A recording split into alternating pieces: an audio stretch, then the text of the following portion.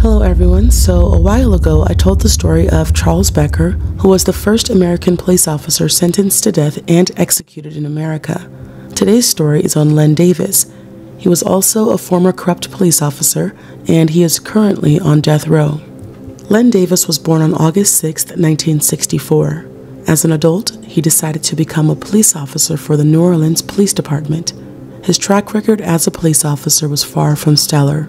There was a lot of crime in New Orleans, and instead of there being a group of upstanding police officers, majority of the officers within the NOPD during that time were corrupt, just like Len.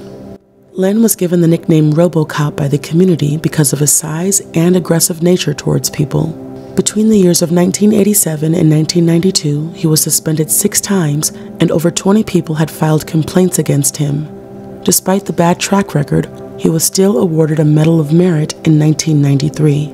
Not only was the community aware of the corruption within the police department, but the FBI was as well, and they decided to do something about it starting in 1994. The FBI placed undercover civilians and officers in the city for their sting, Operation Shattered Shield, and they found out that Len was extorting protection money from a drug dealer who also happened to be an FBI informant. They also wanted to solicit NOPD officers to guard a warehouse holding illegal drugs for shipment. The FBI sting abruptly came to an end on October 13, 1994, because an innocent woman by the name of Kim Groves was murdered and Len was behind it all. Jasmine Groves, who was the daughter of Kim Groves, penned a letter to the public a couple of years ago. My name is Jasmine Groves, and I am the youngest of 3 children of Kim Marie Groves. A former New Orleans police officer, Len Davis put a hit on my mother in retaliation for her witnessing him beat a teenager in our neighborhood and filing a complaint against him. The day my mother reported Officer Davis was the day before my 13th birthday.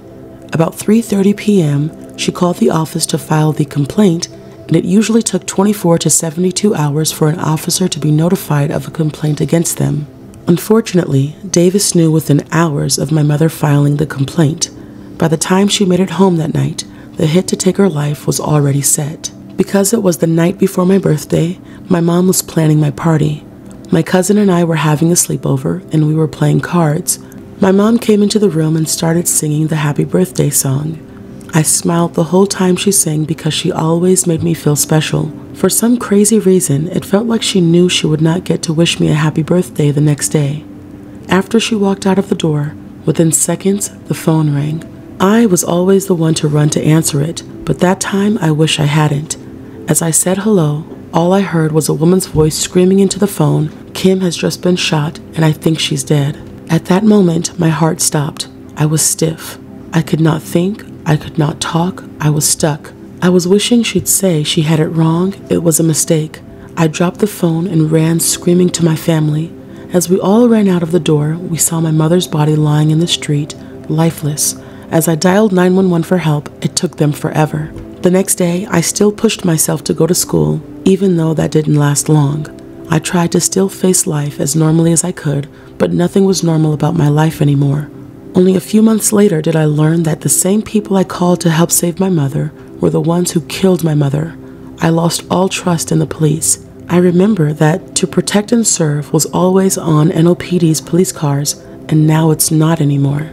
I take it as a sign of them no longer protecting and serving. 26 years later, after my mother's murder, my mother's murderer still appeals his sentence. Police corruption has gotten so bad that it seems like it's normal, and that is a sad truth. I feel it's injustice where justice is delayed and denied. My mother died because she stood up for her civil rights and the young people in the lower 9th Ward. Taking a stand should not mean taking a death sentence. In order to stop these corrupted cop killings, we need more police to love their job and take a stand with the people. Our voice must become one. I truly believe that citizens and police officers must trust each other instead of working against each other. Without this happening, all I see is failure and chaos. We cannot have police feeling that they are above the law. Just as police cars have to protect and serve, that should also be reflected in their policies. On October 10, 1994, Len was out with his partner Sammy Williams. Kim Groves witnessed the 2 officers harass and hit her play nephew Nathan Norwood because they believed he was a suspect in a police officer's shooting. Kim then filed a complaint within the next couple of days after the assault to NOPD's Internal Affairs Office. LEN learned about the complaint on October 12th. As mentioned earlier, LEN had been extorting protection money from drug dealers in the area. Two of these dealers were Paul Hardy and Damon Causey. The men would often do favors for LEN in exchange for protection, and the last favor he was able to request was for them to kill Kim Groves. It was now around 5 o'clock on October 13th, and LEN paged for Paul. Paul called LEN, and they went over the plans to kill Kim. Paul was to be the designated shooter, while LEN and Damon were tasked with cleaning up any evidence. They also planned what would happen after the murder. LEN was supposed to meet Paul and Damon at the police station to view photos of homicide cases. LEN and Damon met up. They drove around in LEN's patrol car searching for Kim in the neighborhood.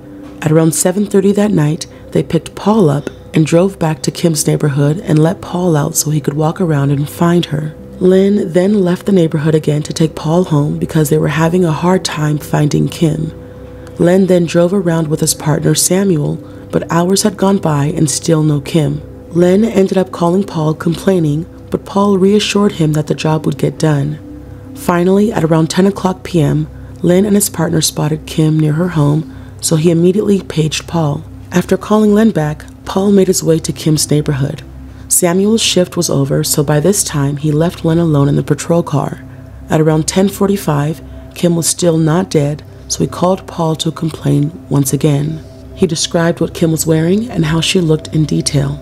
At 11 o'clock, Paul found Kim and fatally shot her. LEN was unaware of the FBI being on his trail, so they quickly found out he was behind the murder of Kim Groves. The FBI also busted 9 other police officers employed with the NOPD as being corrupt officers, and they were relieved of their duties. In December 1994, the government filed a federal indictment against LEN, Paul, and Damon. All 3 men were tried together in front of a jury. In July 1995, the government filed 2 notices of intent to seek the death penalty for Paul and LEN.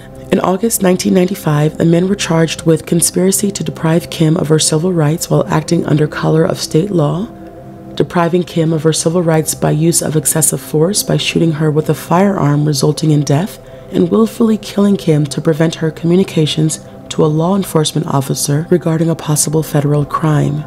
On April 26, 1996, LEN was sentenced to death, Paul was also sentenced to death, and Damon was sentenced to life in prison after he rejected a plea deal that would have given him 6 to 9 years in prison. After LEN was sentenced, he left the courtroom and refused to return. The Fifth Circuit reversed LEN and Paul's death sentence when the conviction for witness tampering was overturned. After a new sentencing hearing, the new jury agreed with sentencing LEN to death on October 27, 2006. Paul was also resentenced to death, but in 2011, his sentence was commuted to life when the judge found him to be mentally retarded. As of today, LEN is currently on federal death row and is imprisoned at the U.S. Penitentiary Terre Haute in Indiana.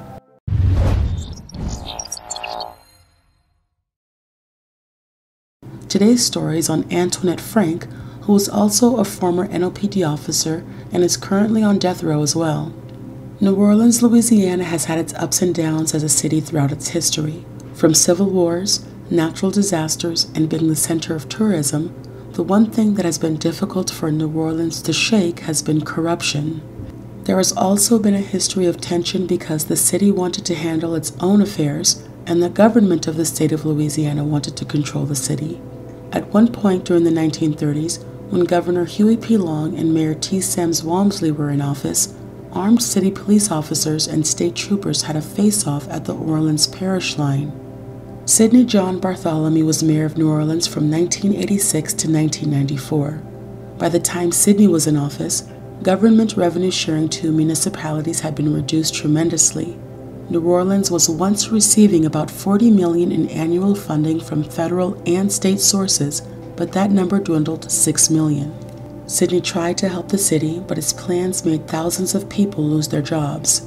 He was not so hands-on with the economic development of the city and wanted the private sector to be the main source of income for the city. At one point, he wanted to privatize public housing and demolish many private housing communities. Although there had been some success with him as a mayor, overall, the city's population continued to decline while the crime rate, murder rate, and drug use statistics continued to rise. Students in public schools were failing, and corruption had gotten so bad in the early 1990s that the FBI interjected themselves to try and help the community with their undercover operations. After one sting called Operation Shattered Shield that started in 1993, the FBI had evidence against a dozen officers who were involved in a protection racket. The New Orleans Police Department Chief, Richard Pennington, worked with the Department of Justice, the FBI, the U.S. Marine Corps, and the Louisiana State Police to improve the city's ethics education for department leaders, but over the years it has been hard for citizens to shake not having trust in authority. Some make the intention of doing well but get caught up in the same cycle of corruption, while others are thugs before receiving their badges and remain thugs after they obtain it. Born on April 30th, 1971, Antoinette Frank grew up in the rough areas of New Orleans, Louisiana. She came from a broken home with her father Adam Frank coming in and out of her life at random times and a brother who grew up to become a fugitive. Antoinette grew up physically and mentally taken advantage of and struggled with mental health issues but kept them to herself. Despite her personal struggles, family struggles, and bad environment, she claimed that her dream was always to become a police officer. In June of 1992, Antoinette moved into a small house with her father Adam, but in August of 1993, she said that he went missing again. He was never a constant in her life, so it was not abnormal for him to be gone, but that was the last time anyone had ever heard from him.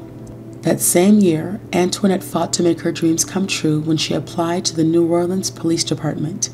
Antoinette was a young 22-year-old when she applied, but she lied on her application when it came to her mental health. One psychiatrist who examined her by the name of Philip Scuria said that she was shallow and superficial and should not be hired under any circumstances. Antoinette was still very determined to become an officer, and during this time, the NOPD lost many officers due to corruption, so they were in need of fresh officers.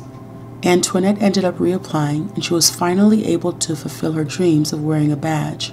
The NOPD doesn't and didn't hire any officers who did not live in New Orleans, and Antoinette did, so she was officially hired on February 7, 1993, and graduated from the police academy on February 28, 1993. On November 25, 1994, Antoinette responded to a shooting incident involving a drug dealer by the name of Rogers Lacaze. For some reason, Antoinette grew fond of Rogers, and they continued to communicate and socialize despite what he did for a living and the circumstances under which they met. Rogers grew sick from lead poisoning at one point, and Antoinette took care of him. Antoinette's fellow officers later testified that they witnessed her driving Rogers around in her police vehicle while she was on duty at the scene of an accident she was supposed to be investigating. On another occasion, she allowed Rogers to accompany her on a complaint call and introduced Rogers as her trainee. Sometimes she would even claim that Rogers was her nephew, but anytime anyone decided to press the seriousness of their relationship, Antoinette would just respond by saying she was trying to help him out. In actuality, Antoinette did not feel like Rogers was a relative at all, and the two started a sexual relationship. They would engage in sexual intercourse in the back of her cruiser in alleys or sketchy areas. Sometimes these areas were where Rogers would be selling crack. With sex came love, and Antoinette fell for Rogers quick. She had been asked at a later date why she continued talking to Rogers when she knew of his criminal history, but she said that she was able to dissociate herself from him and his past. On February 4th, 1995, Rogers attended a party with two attendees of the party being John Stevens and Anthony Wallace. Rogers was having a verbal altercation with John Stevens, so Anthony Wallace suggested that Rogers leave the party. After Rogers left the party, Anthony and John ended up leaving the party as well and drove a couple of blocks away from where the party was being held. After a short while, Anthony and John were pulled over by a police car. Out of the vehicle comes Antoinette Frank, who was in her police uniform. She instructed the men to get out of the car and stand in front of the trunk area. Anthony said that he noticed Rogers was also there and had a weapon, so he rushed Rogers. Anthony and Rogers began fighting, and then John jumped in. after John got in on the fight, Antoinette joined as well. Next thing you know, a gun goes off and John starts running away. A bystander by the name of Irvin Bryant, who also happened to be a civil sheriff, grabbed Anthony and Rogers, breaking up their fight. Right before Irvin was able to grab Anthony had picked up a Tech 9 semi-automatic gun out of the grass. He demanded Anthony drop the gun, and Anthony listened right away. Irvin thought he was helping a good cop, so when Antoinette told him that Rogers was the good guy and instructed him to release Rogers, he listened. She said that the other two were the ones who were causing problems. Irvin let go of Rogers and continued to hold Anthony down until backup came. Anthony Wallace was eventually arrested and charged with attempted murder and armed robbery, while Rogers was never questioned by police and never gave a formal statement. While Antoinette was busy building up her corrupt credentials, she was also working part-time as a security officer for a Vietnamese restaurant called Kim An. The Vus were a kind family that ran the restaurant. Their children Quang, Ha, and Chow loved Antoinette. The whole family showered Antoinette with gifts, and any time she asked for something, the Vus had no issues giving it to her. On March 4th, 1995, Antoinette and Rogers went to Kim An's twice that night to eat some free leftover food. Chow was working that night with her siblings, and she let Antoinette and Rogers out, but she was unable to find the front door key. Working as security that night was Antoinette's old partner, Officer Ronald Williams II. It was getting late, and it was slow, so the Vus were getting ready to lock up and call it a night. Chow was still unable to find the front door key, but still decided to pay Officer Williams and let him leave for the night. She walked back to the kitchen to count the money and then entered the dining room to hand Officer Williams the money. She then noticed Antoinette and Rogers returning for the third time. Chow's instincts told her that something was not right, so she ran back to the kitchen and hid the money she had in the microwave. The reason why Chow was unable to find the key to the restaurant was because it was none other than Antoinette who had stolen it. With the stolen key, Antoinette unlocked the front door and walked right in with Rogers. They walked past Officer Williams and pushed Chow, her brother Kwok, and another employee into the doorway of the restaurant's kitchen. Officer Williams felt uneasy and followed the couple, asking them what they were doing. As soon as Officer Williams addressed the situation, shots were fired. Antoinette went back into the dining room, and this gave Chow and Kwok enough time to hide inside of the rear walk-in cooler that was located in the kitchen. The shots that were fired came from Rogers. When Antoinette had walked the employees to the hallway, Rogers had stayed behind in the dining room, so when Officer Williams walked closer to Antoinette, it left Rogers behind Officer Williams. Rogers shot Officer Williams from the back, and it instantly paralyzed him. Rogers shot him 2 more times, and Officer Williams died right then and there. As mentioned before, Chow and Kwok were able to hide in the walk-in cooler, and they turned off the lights in the kitchen before heading there.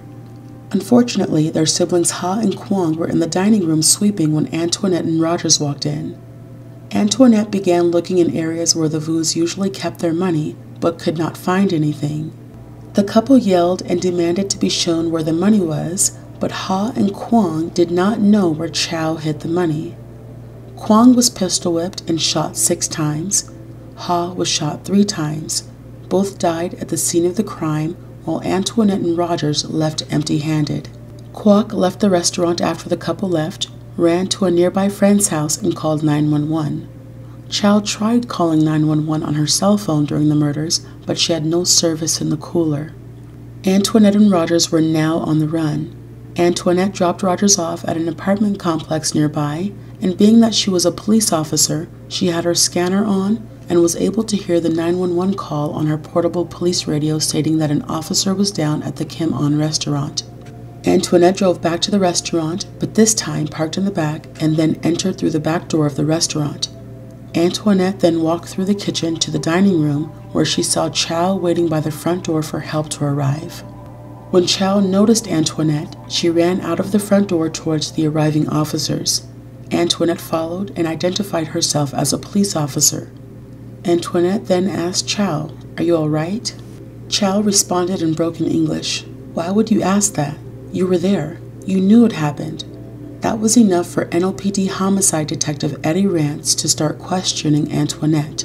Detective Rance had Chow and Antoinette enter the restaurant, and they were both questioned at different tables. Detective Rance said at a later date that there was no doubt in his mind that Antoinette returned to the restaurant to kill the remaining witnesses. After being interrogated at the restaurant, she was taken into the police headquarters for further questioning. After being interrogated for a while, Antoinette confessed and ratted on Rogers in the process. Rogers was apprehended, and they were both arrested and charged with first-degree murder. They were both indicted by an Orleans Parish grand jury on April 28, 1995, but they were tried separately. Rogers was tried from July 17th through the 21st, 1995, and he was found guilty and sentenced to death. Antoinette's trial began on September 5, 1995. Although her defense subpoenaed 40 witnesses, there was substantial evidence against Antoinette, and they did little to come up with a strong defense.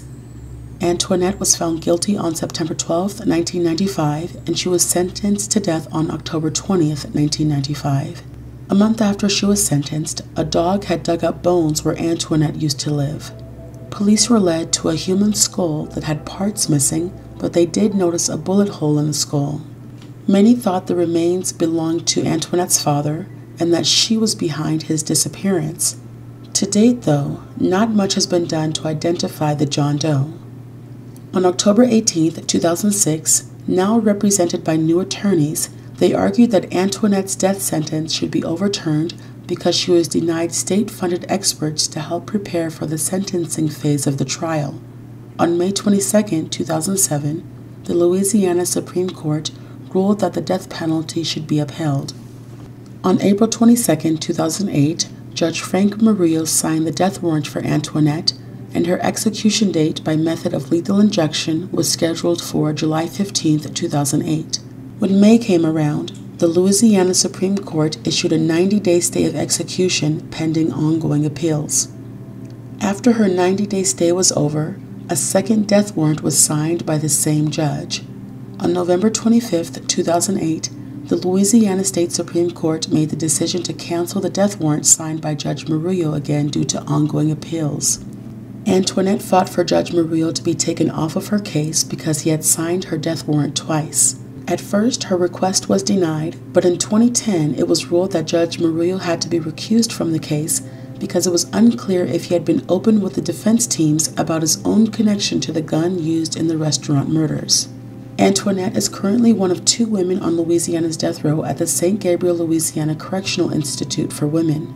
Rogers claims that he is as innocent as the victims who died that unfortunate night, but he is also on death row, but in Angola, and while on death row, he received a short letter from Antoinette that read, "Stick to your innocence. I'm proud of you. God keep you." In a quote from Murderpedia, initially the Vu family's restaurant in New Orleans East remained open at the site of the tragedy. Hurricane Katrina damaged the restaurant in 2005, and post-storm looters stole jewelry which Ha and Quang had been wearing when they were killed. After that, Kwok and his mother sold the old location and reopened in a new city where they felt much safer. And now for a discussion and question time. If you lived in a city where a cop is behind the murder of your family and a majority of the officers in the precinct are corrupt, do you think that you would feel more safe having people in the community handle your affairs? Is that why some say snitches get stitches? Is that the reason for having street code? Wouldn't it be a never-ending cycle of the same things and the same negative feelings towards the people who are supposed to protect and make you feel safe? Living in a city that has always made its people feel unsafe?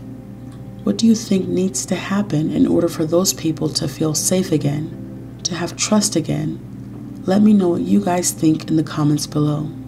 My second question is, if a cop or judge is found to have gotten people in trouble based off of lies, do you think their past cases should be investigated? The situation where Antoinette defended Rogers and had an innocent man locked up while her boyfriend didn't have to be questioned at all is crazy.